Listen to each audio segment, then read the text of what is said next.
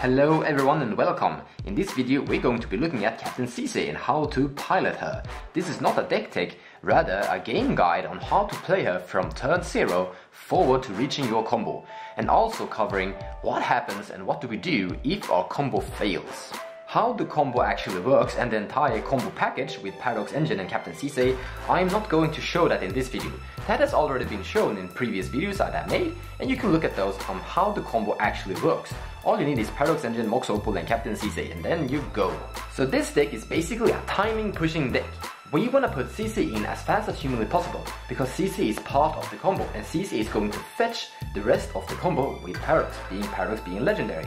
And to do that, we need to put a lot of ramp into a deck that makes our Sisay enter turn 3 or faster than that if possible. And therefore our opening hand on turn 0 is quite important. So let's look at this opening hand. We have a Hushwing Gryph, Sylvan Library on Portuguese, Swords of Plowshare, then we have Plain, Forest, Forest, Plains. So this hand is pretty bad. Sure, we do have some good cards. We have the Hushwing Gryph, we have the Sylvan Library, and we have the Swords of Plowshare. These are good interactions and good card draw. However, this is not a turn 3 guaranteed Captain Sisay, because we only have 4 lands and no ramp cards, and therefore the card game plan is not guaranteed to get Sisay out fast enough. However, I will add in that this hand isn't that terrible as it looks like, because we have some good cards here as an insurance. Swords of Plowshare and Hushwing Gryph are good cards for dealing with enemy problems, because they will deal with some of the very fast combos. Also, Silver Library, even though it's on Portuguese, will still draw a lot of cards. And 4 lands? Well, we can actually work with 4 lands. And hopefully, we could be hoping on drawing some of our ramp spells as well. Alright, now we are starting to get somewhere. Here we have 2 lands, Forest, Forest. Then we have a Celestia Signet, we have an Arbor Elf, we have a Lapse of Serenity. This is a counterspell, it's a white counterspell. Path to Exile and Seaton Crossland Protector. Let's not look too much on Seaton Crossland Protector, he's actually part of the combo. And this hand also offers a turn 3 Captain Sisay guaranteed, because it will look like this. We have a Forest, Forest, Arbor Elf and Celestia Signet. So turn 1, put Forest in play, tap it to get Arbor Elf in play. Untap that to put a Forest second turn into play, tap those, Celestia Signet on turn 2. Turn 3, we have 4 mana. Tap all those, Sisay in play. Voila! So in the end, this is a hand I would definitely keep. But let's stay on turn 0 for a little bit longer. I want to show you something. What you are looking at right now is a 7 cards in hand turn 2 win. We are basically going to do this. Start with putting the Plains in play, tap that, put Sol Ring in play, put Mana Crypt in play, put Chromox in play, exile Sylvan Library from the game. Now this one taps for green mana. Mox Opal, it will tap for mana because we have too much artifacts already. Tap these ones, getting Lightning Greaves, 4 mana, Sisay, equip, nice. And this is pretty much where this deck broke budget. Even though I've never had this opening hand in my entire life and I've never seen anyone have it, I will say it could happen. And however, we are going to play this card. Mana Crypt is good, Mox Opal is mandatory, you have to have Mox Opal for this deck. You can't actually play this deck without Mox Opal, but you could skip on Mana Crypt and Mana Vault. Chromox you could skip on too, however this deck becomes so much better with these cards. You're also going to need Mana Vault. Anyways, I pretty much think that is it for turn 0, let's move on. Now, the turns before getting Captain Sisay in action are pretty mandatory. And I would also add in, every turn your Captain Sisay isn't in play, if she's been killed or so to say, is pretty mandatory. It's always going to be get her out as fast as humanly possible, like I've showed you a couple of times with an opening hand. However, we need to know and need to be aware that Captain Sisay is a consistent turn specific win deck. However, it is not the fastest deck that can win. There are some decks that win more consistent, faster on turn 1 and turn 2. However, those decks kind of range that sometimes winning turn 6, turn 7, if they are a little bit unlucky. However, your deck, your Captain Sisay, is always going to win turn 4, turn 5, always. And that makes Captain Sisay, maybe I would say, the fastest consistent deck there is. Actually, not going to be the only fastest consistent deck, because Yi-San and Archon Dagson are also doing the same thing, winning on a specific turn. But bearing inside our minds, we need to know about our enemy problems. If they are going to win a little bit faster than you should have a plains in play and a path to exile at the ready. Or Swords of Plowshare, the same thing. And then following up later with Forest and Celestia Signet. Alright, moving forward. We're getting to turn 3, we're playing Sisay, and then passing turn. And then we're getting to turn 4. Now we're untapping Captain Sisay, and our Paradox Engine is inside our deck. Now, what are we going to do? The answer is nothing, we're going to pass turn. What?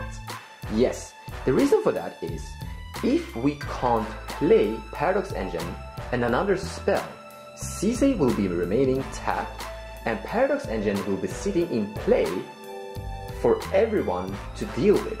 And that isn't great. It is going to be more safe to have your Paradox inside your deck than having it in play. But what about having it in our hand? No, it is also going to be more safe to having it inside our deck than having it inside our hand. What? The reason for that is a very common thing, Wheel of Fortune or Windfall. Derp. Then Paradox ends up in our graveyard. Not that great. What we are going to do, however, is on our turn 4, passing priority, passing turn, then the turn goes to our last opponent, and in his end step we tap Sisay and put Paradox in our hand. And that means all form of sorcery things like Windfall and Wheel of Fortune, that are sorceries, are going to be unaffected. They're not going to disrupt us. Also, an important note, sitting on turn 4 with Captain Sisay untapped and all our mana untapped is a pretty okay deal, because we're going to be at the ready with Hushing Grave, Lapse of Serenity, a good counterspell for white, Swords of Plowshare and Path of Exile. I have more, but I just want to show you that sitting with interactions at the ready is quite good and quite important in cEDH, because turn 4 is where most games end. I actually have no statistics on that. I don't know. My point is, be ready to deal with your opponents. Anyways, now we're getting to turn 5, and this is where this video is kinda ending in this area. We're going to jump a little bit after this to see what we're going to do when this gets disrupted. Because what we're going to do on turn 5 is play Paradox Engine, putting it in play. And let's say we have no mana whatsoever ready, we tap out for Paradox Engine, we tap Sisay, fetch our legendary Mox Opal, trigger, untap Sisay and a couple of artifacts and mana dogs over here to get more things going. And this is where we combo off and win. And if you want to see the combo, once again, look at this video over here in the corner. Instead, let's talk about what we do when this happens, because this is eventually sometimes going to happen. Nature's Claim is a pretty common card run and played in cEDH because it deals with a lot of combos like this one and others. You should play Nature's Claim in your Sisay deck too, by the way, for a very specific reason. We're actually going to jump back a little bit, back to turn 4. Alright, so we're back on turn 4. Paradox Engine is inside our deck. Captain Sisay is ready to go. Nature's Claim is in our hands. And we're having 6 mana available. This is important. We're having 6 mana available. I hope you do the count.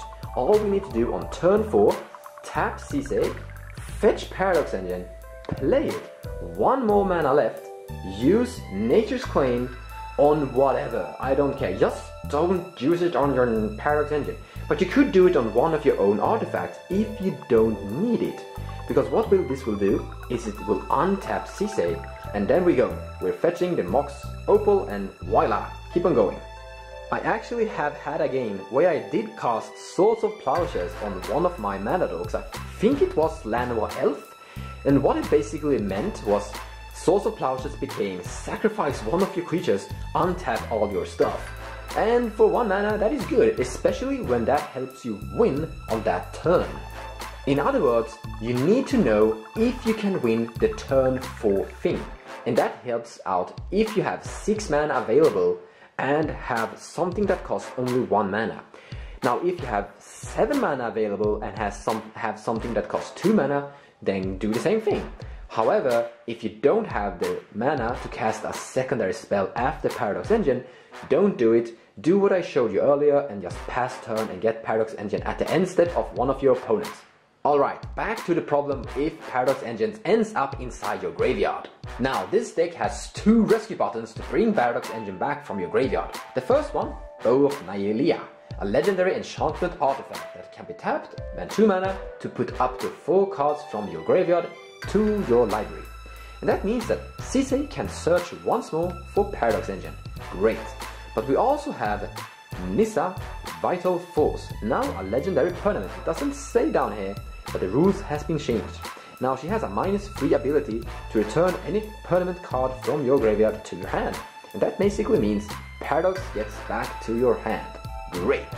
In other words, this combo is not an all-in combo, and it can be rescued to be repeated and tried once more, over and over until, well, the game goes too long. Eventually you're probably going to get your Paradox Engine in play, and you're eventually going to tap your CC to fetch your entire deck. However, sometimes Paradox Engine ends up in exile. It is not that uncommon to cast Praetor's Grasp and just pick it out from your deck, or someone will just exile your graveyard. That happens. And what on earth are we going to do then?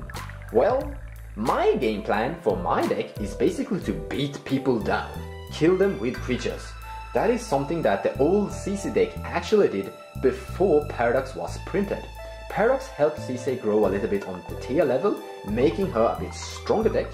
However, that Staxy and that Controller and that Stompy alternative is still there. You can still play Elish Norn inside your deck. And that is why I play Planeswalkers inside my Captain Sisay deck, because the Planeswalkers grants me 2 things really.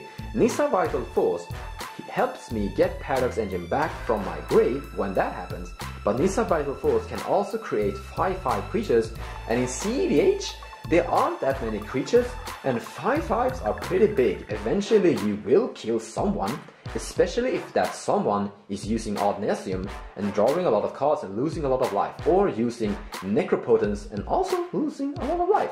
And sometimes that Odd-Nasium and Necropotence player ends up in the same situation where you are, unable to win, and has to resort into something like a plan B. And that is where I think this deck triumphs, because the plan B isn't that bad. Or well, actually, plan B is pretty crap compared to any EDH casual deck. However, in cEDH, plan B is kinda rare. There are a lot of all-in combo decks in cEDH, and if they can't win, well, plan B is pretty good. And this is pretty much step by step how you're going to operate and pilot Captain Sisay, from turn 0 to turn where you win. And also going forward if you can't win the normal way.